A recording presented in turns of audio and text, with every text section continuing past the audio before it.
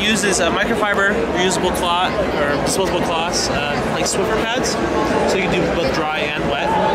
It has a tracking mechanism called North Star, so you put this beacon somewhere in your room, on like a table or a countertop, and this shoots 2 infrared beams of light on the ceiling, and then those are picked up by the unit itself, and it triangulates its position, sort of like an indoor GPS.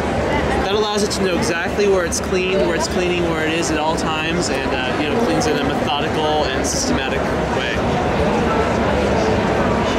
It's square, so it can get right up against your baseboards and underneath the edge of your cabinets. Yeah, it's on wet. So this is the mopping action. It goes forward to pick up to wet the dirt and grime, and then backwards to suck it back up into the pad.